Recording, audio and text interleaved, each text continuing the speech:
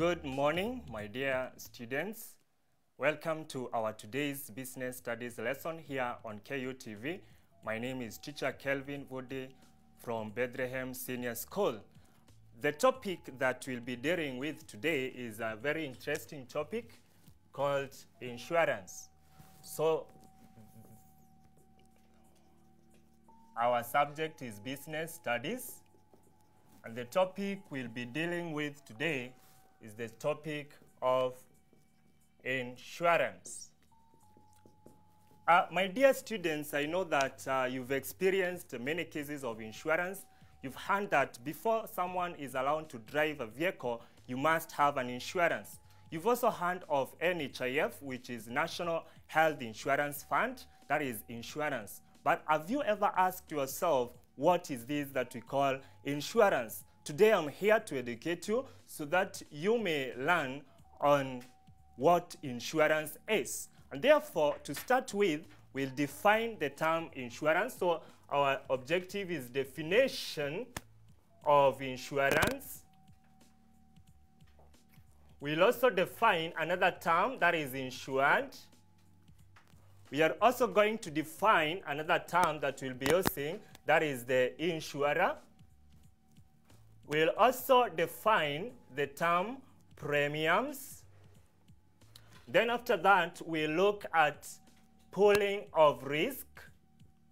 Pooling of risk. Then we look at the importance of insurance. Importance of insurance.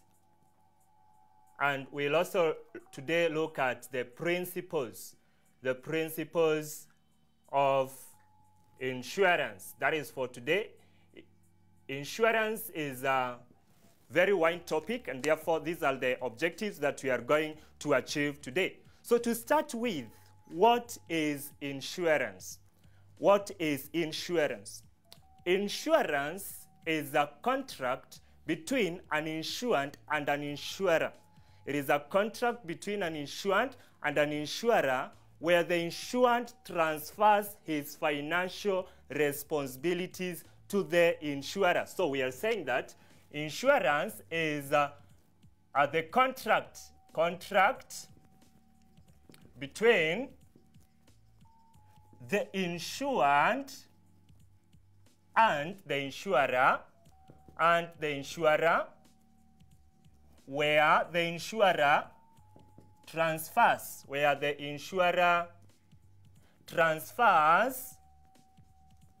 his financial responsibilities to the insurer. So we've saying that we'll define the term insured and the term insurer. So we are saying that insurance is a contract, and a contract is an agreement. So insurance is an agreement between two parties, and the parties involved is the insured and the insurer, where the insured transfers his financial responsibilities to the insurer. What do we mean when we say that the insured transfers his financial responsibilities to the insurer? In case of a loss occurring, it is the insurer who is going to pay the insured. Who are these people that we are calling insured and insurer? Therefore, we need to define who is an insured. An insured, this is an individual or organizations. This is an individual or an organization that takes an insurance cover. That takes an insurance cover with an insurance company.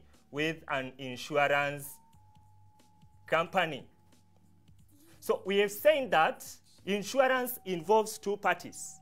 There is the insured and there is the insurer. So we've said that the insured is the individual as an individual, or an organization, that is a business or a company, that takes out an insurance cover with an insurance company. That is what we call an insured. Now, who is an insurer? An insurer now, this is the insurance company. This is the insurance company that compensates the insured in the event of occurrence of a risk. So these two terms are very important because, as we have said, insurance is a contract. This is an agreement between two parties, and the parties involved is the insured and the insurer, where the insured, now the person who takes an insurance cover, that is the insured, transfers his financial responsibilities to the insurer, that is the insurance company that takes to compensate the insured in the event of a loss occurring. So having known who an insured is and who an insurer is, then to understand this topic will be very, very easy, because it's just an agreement. It's just a contract between two parties. And the two parties is one party that has taken an insurance cover, and the other party is the one that is going to compensate you, the insured, if the loss occurs. What is this that we are calling compensation? Compensation simply means paying you back or returning you to your former financial position. Before the loss had occurred, maybe the value of your property was 400,000. After the loss have occurred, value of the property worth 300,000 is destroyed. So the insurance company or the insurer is going to return you back to your former financial position of 400,000, and that is what we call compensation. Now, those people who have taken NHIF, we say the NHIF is an example of insurance policy. There is some money that they pay every month, maybe 500 shillings, maybe 700 shillings, depending on the amount of income that they earn. So an insured, this is the person who has taken an insurance cover, must pay some amount of money to the insurance company regularly, and that is what we call premiums. And therefore, the next term that we are going to define today is the term premiums. What are premiums? Premiums are regular amount of money paid by the insured to the insurer. Premiums are regular amount of money. Premiums are regular amount of money paid by the insured. Remember, we said the insured is the individual taking out the cover. So this is the regular amount of money paid by the insured to the insurer, to cover the risk insured against,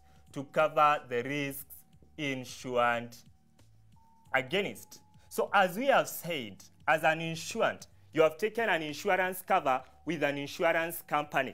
You must pay regular premiums. You must pay some amount of money regularly to the insurance company, so that in case of a loss occurring, the money that you as the insured have been paying to the insurance company and other insured has been paying to the insurance company will be used to compensate you or to return you back to your former financial position. So if you are told to define what premiums are, these are regular amount of money paid by the insured to the insurer to cover the risk insured against.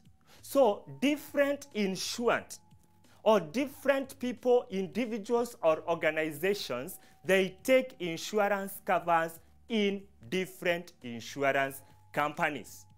And for instance, if we have an example of Jubilee Insurance, Jubilee Insurance is an example of an insurance company that you know.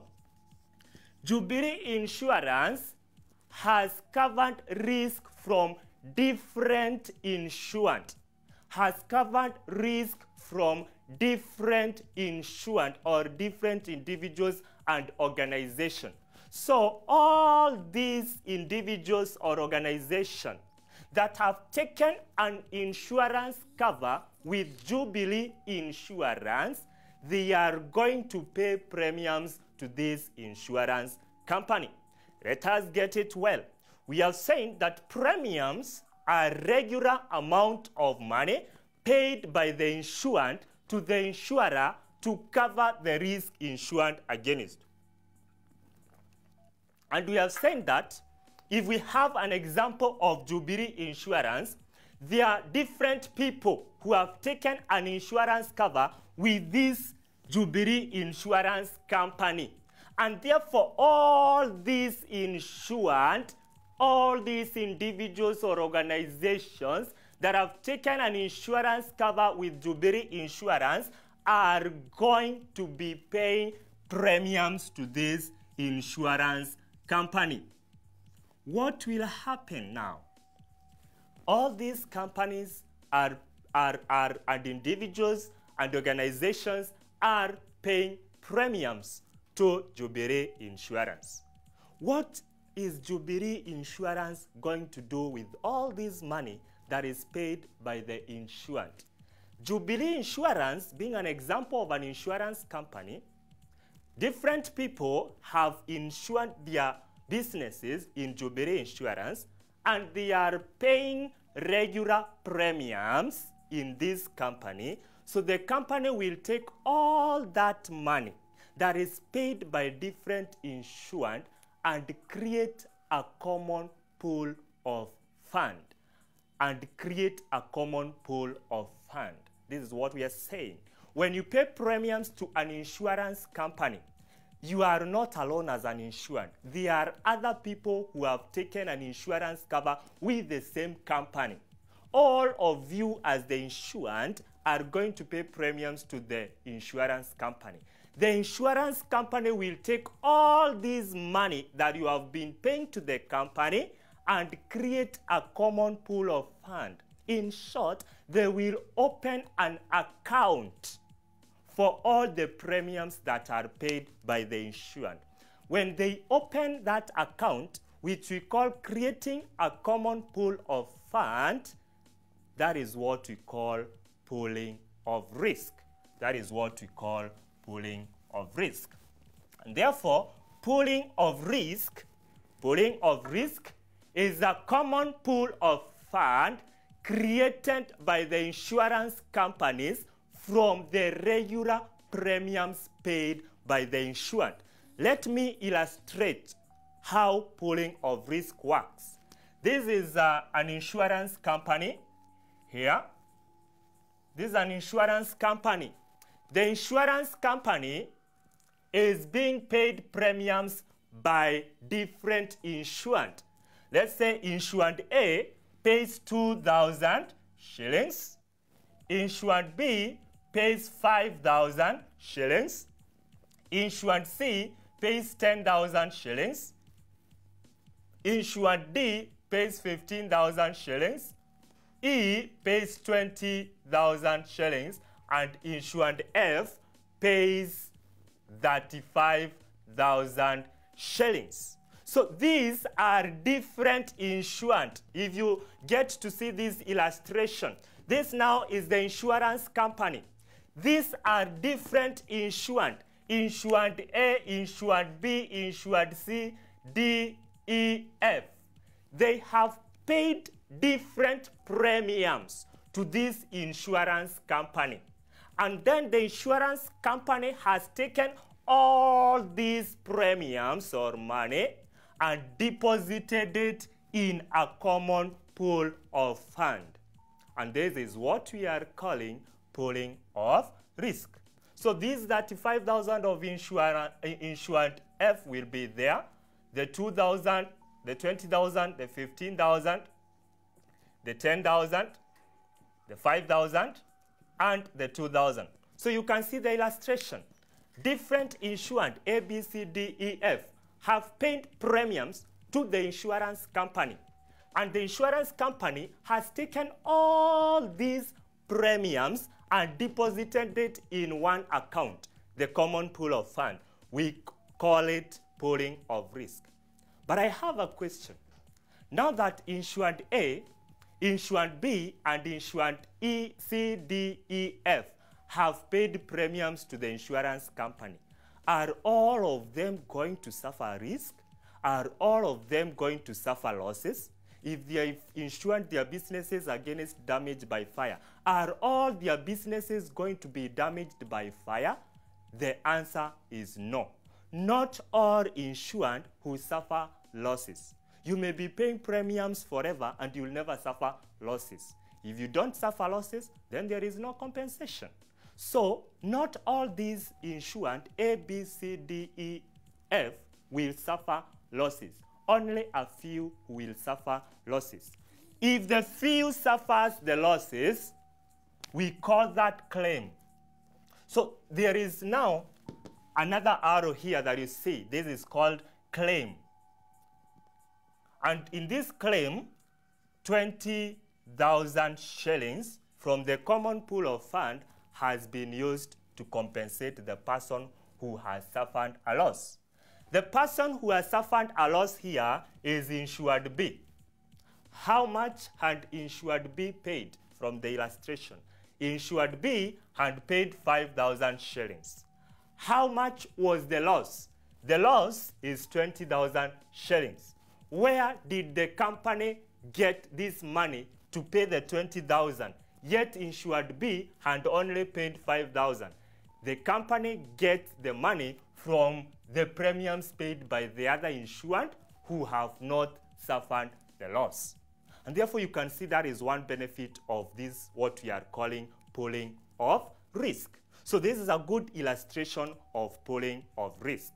In an exam, my dear student, you can be asked to describe the benefit or the importance of pooling of risk to an insurance company. And therefore, that is what we are going to discuss right now. We've gotten the illustration of pooling of risk.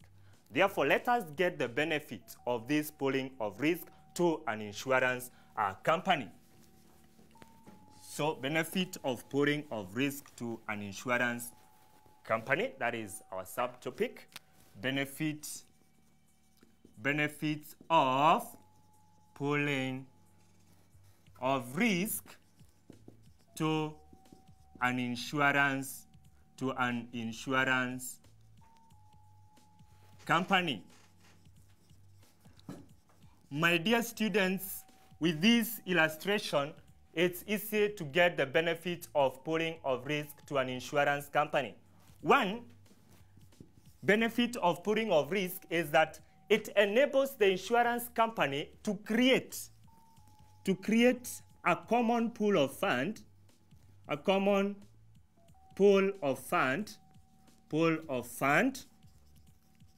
from regular premiums paid by the insured. That is one benefit. That the common pool of fund enables, that is the pooling of risk enables the insurance company to create a common pool of fund from the regular premiums paid by the insured. The second benefit is, we have seen that this insured B has suffered a loss of 20,000. Where will we get the money to compensate that person? Is from this pooling of risk. Therefore, the second benefit is it helps the insurance company to compensate the insured who suffers a loss. So from the common pool of fund, from the pooling of risk, the insured who suffers a loss is going to be compensated using the amount of money that is in the common pool of fund. Another benefit of pooling of risk, it enables the insurance company to reinsure itself. Enables the insurance company to reinsure itself. With another insurance company.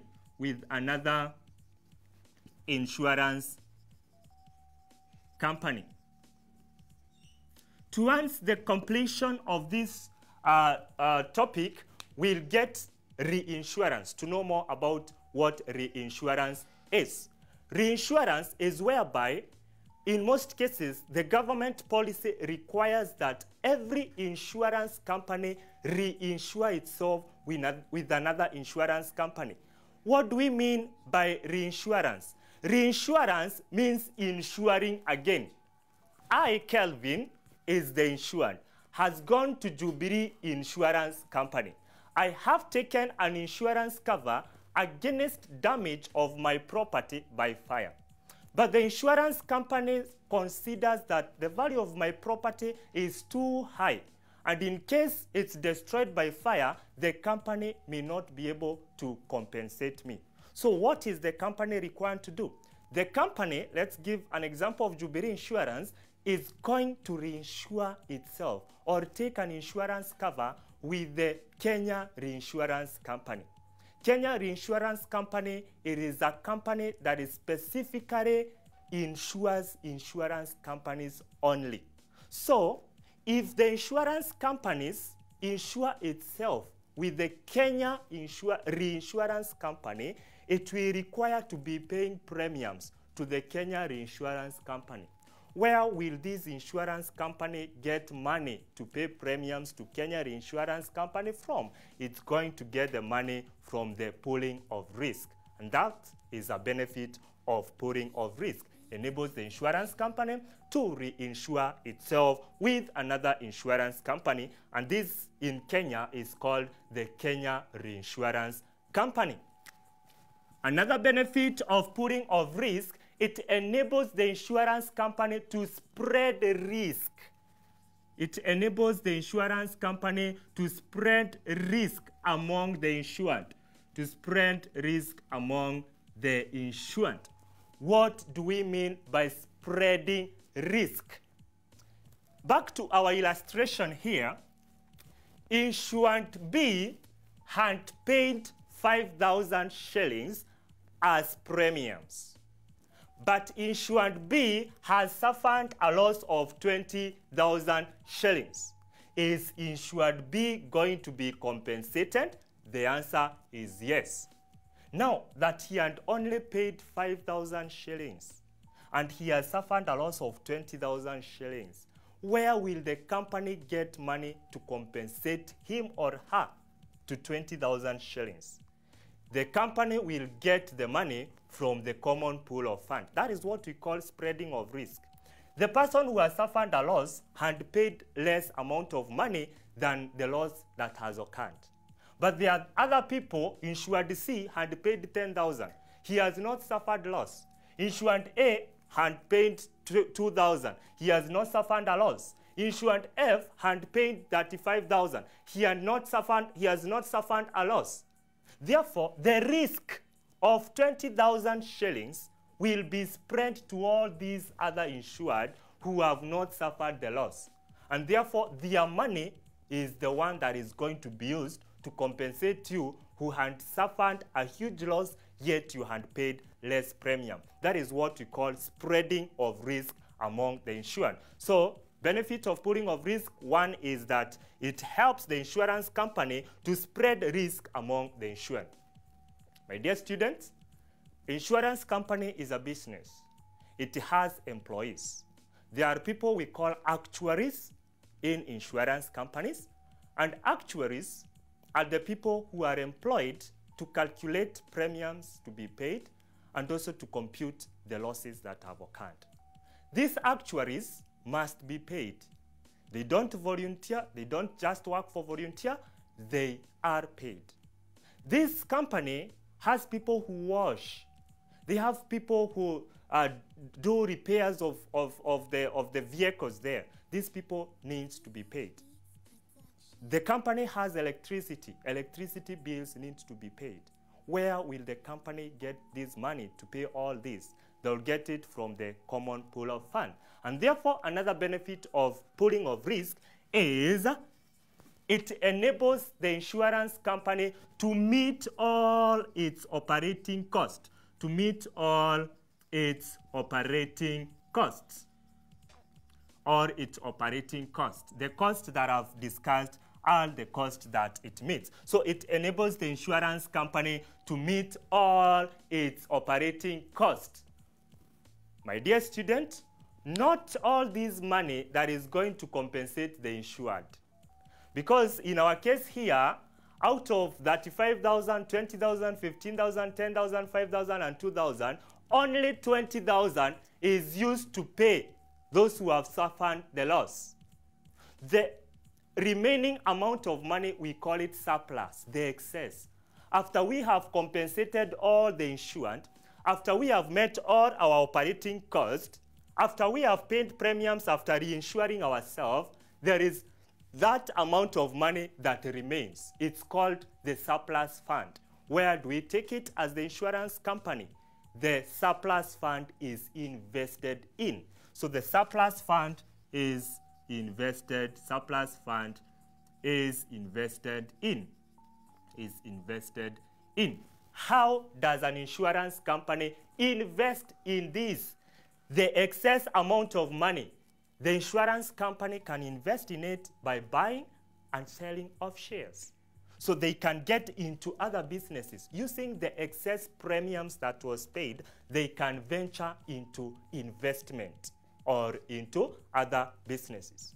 And therefore, my dear student, if you are asked the benefit of putting of risk to an insurance company, you will be able to discuss all these benefits. These are 6 benefits of putting of risk to an insurance company. An insurance company is very important. Therefore, the next thing that I want us to look at is the importance of insurance company. Now you've understood the benefit of putting of risk to an insurance company. Let us get to understand what is the importance of insurance company. Why is insurance in general, not necessarily the company, but why is insurance important? Why are you encouraged to take an insurance cover? How is it important? Let us look at the importance of insurance. The importance of insurance. Importance of insurance. That is our next subtopic. Importance of insurance. Importance of insurance. One importance is employment creation. I'll just highlight them, then I'll explain. Employment creation, that is one, importance of insurance. 2, revenue to the government. Revenue to the government. 3, create confidence in investors. Create confidence in investors. Investors are entrepreneurs, they are business people. 4, ensures continuity in business. 5, it encourages savings.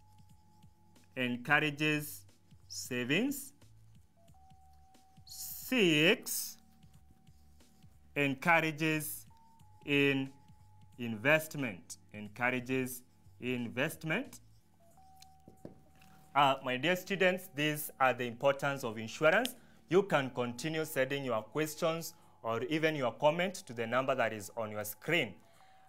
1 is employment creation.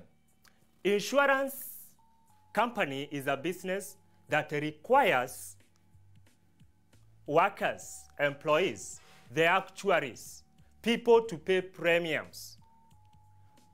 When people pay premiums, these premiums will be calculated by the actuaries.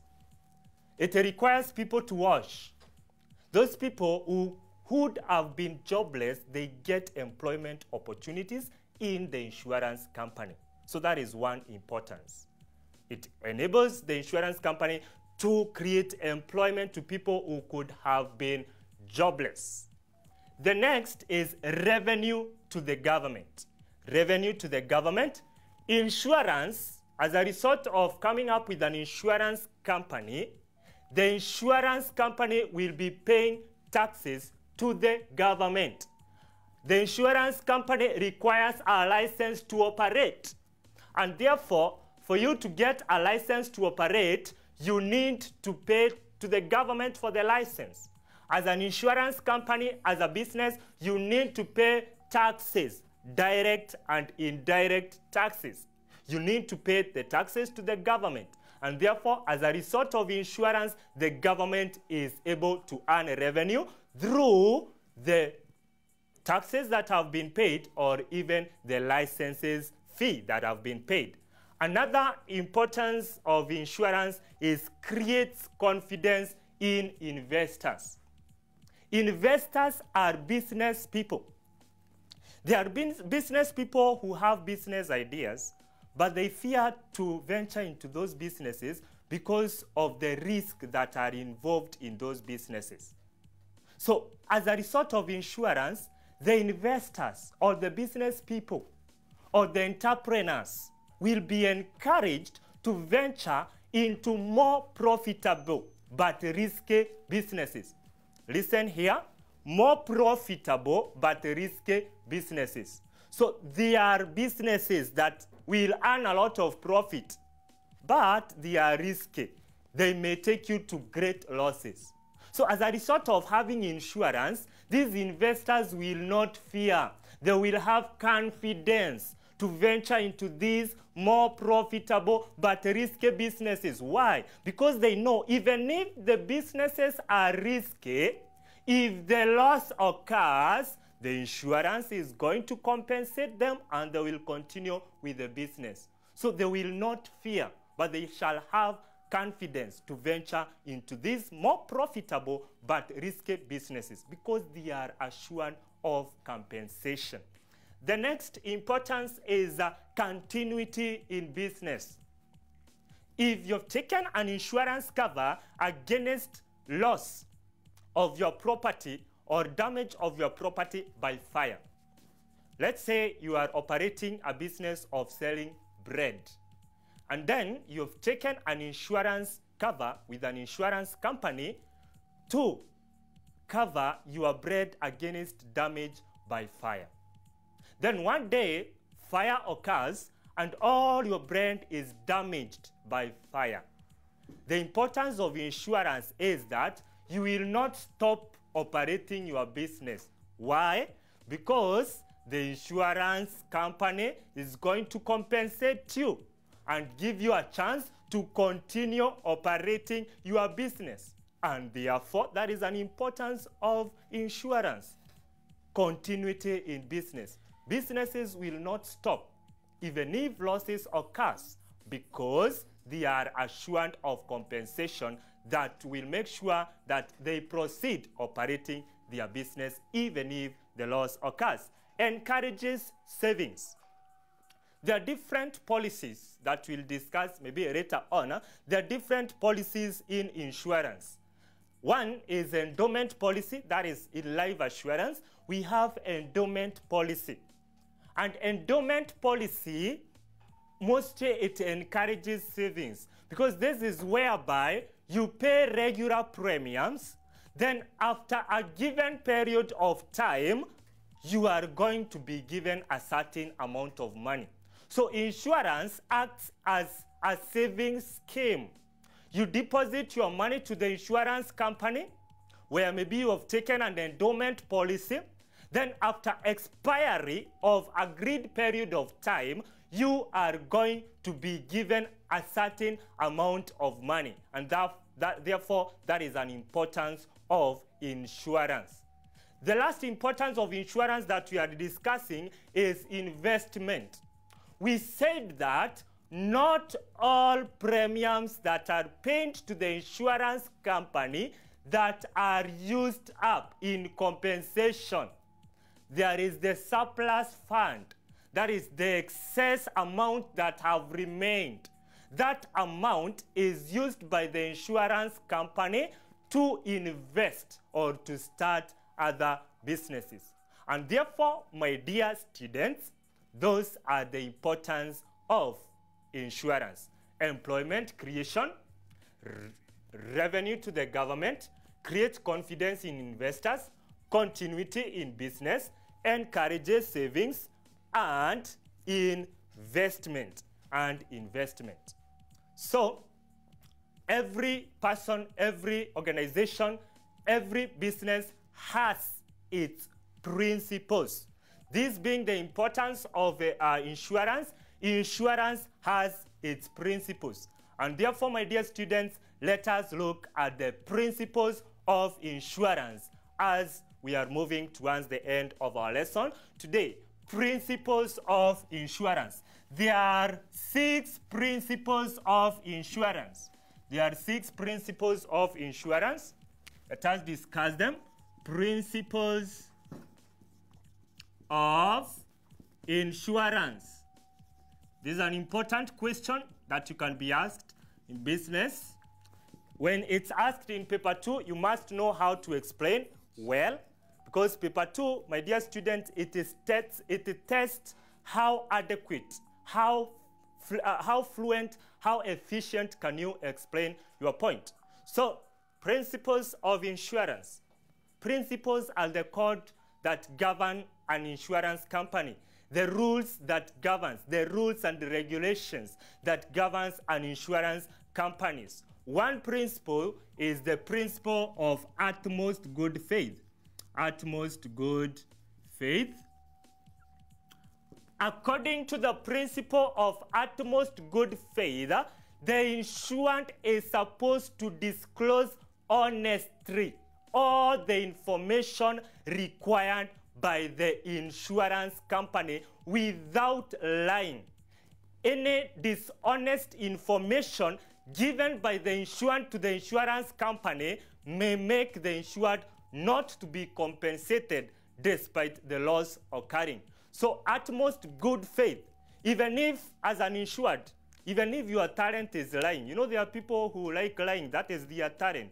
Even if your talent is lying, when you get to the door of the insurance company, get born again and give all the information truthfully, because dishonest information will lead you not to be compensated.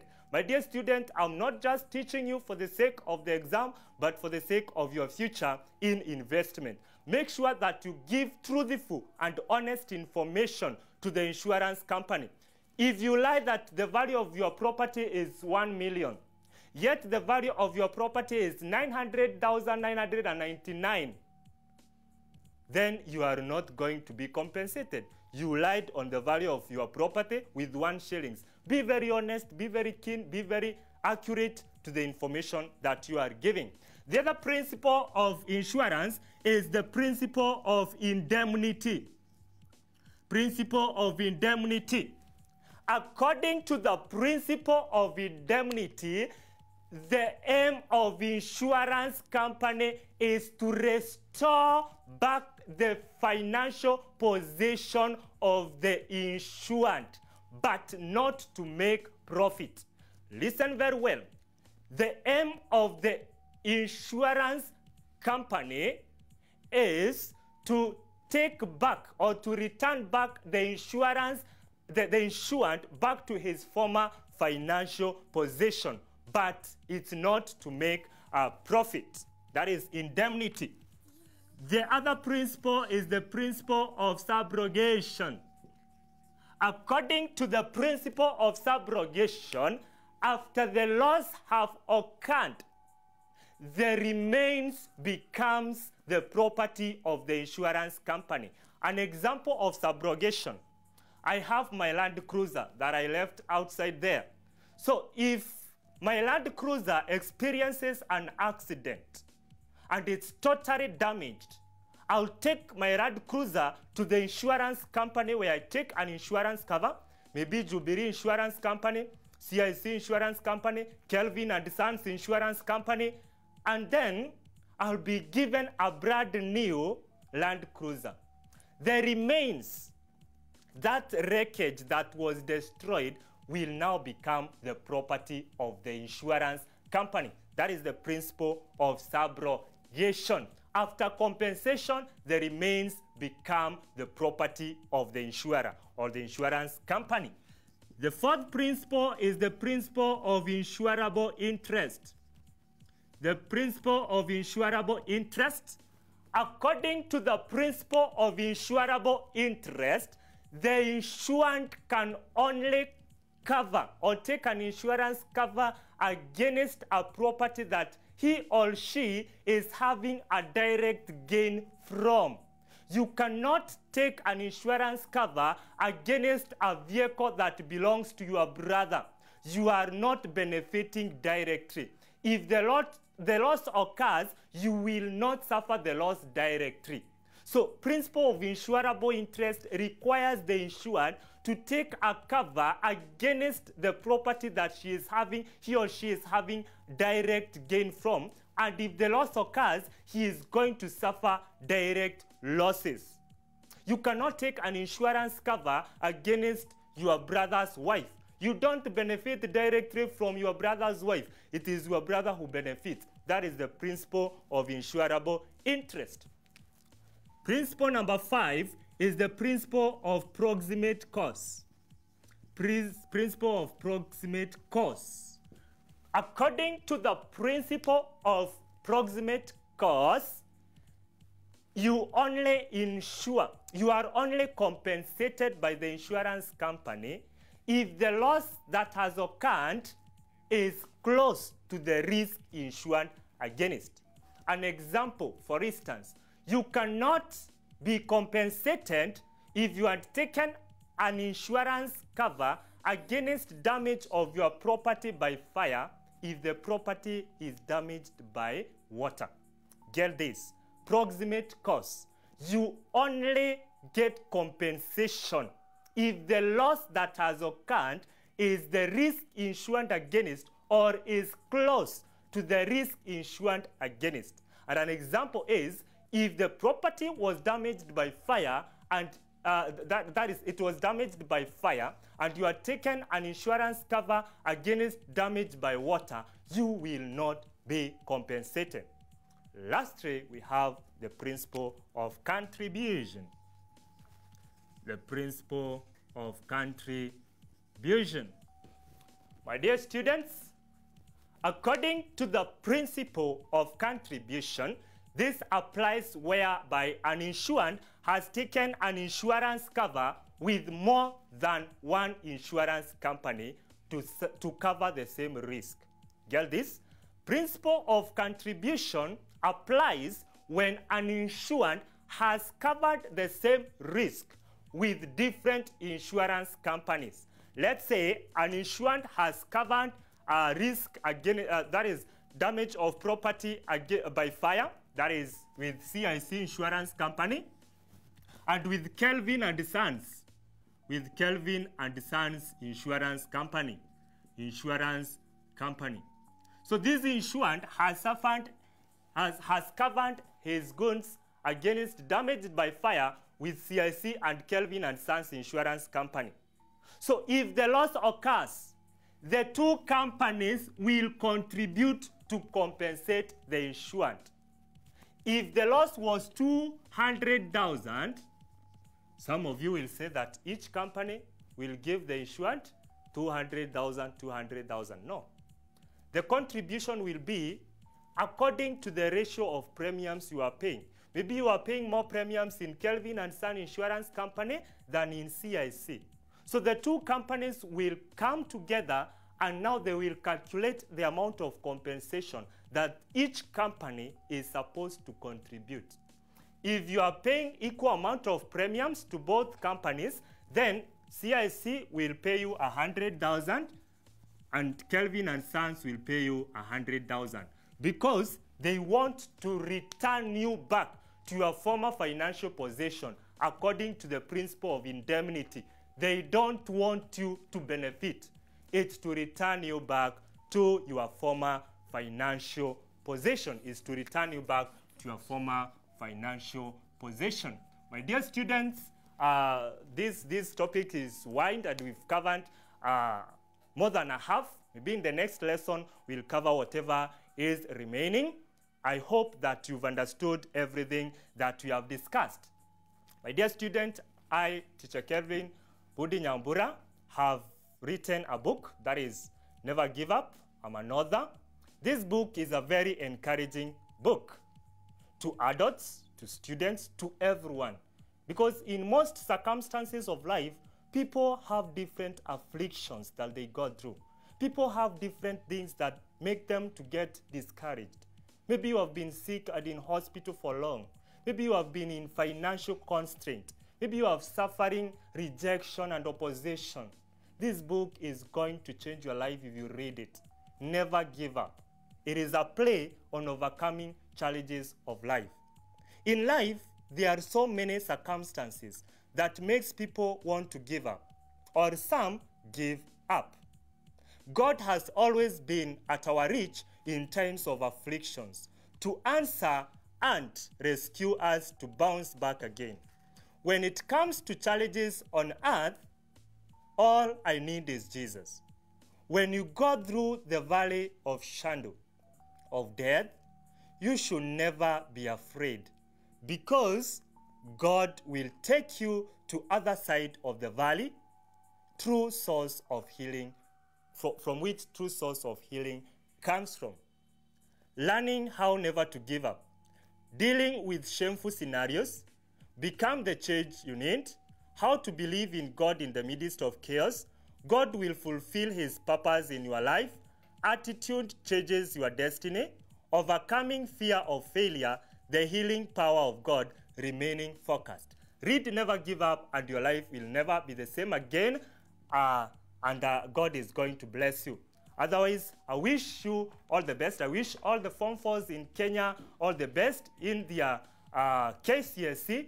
And I wish my dear students in Bethlehem Senior School, Form 4s, all the best in their studies. May God bless you, and may God's presence always be upon you, even as you prepare and as you do your KCSE this month and next month. God bless you. My name is Teacher Kelvin Budi Wanyabura. I'm born again. Christ is my personal Savior. Never forget to pray before you do anything. God bless you.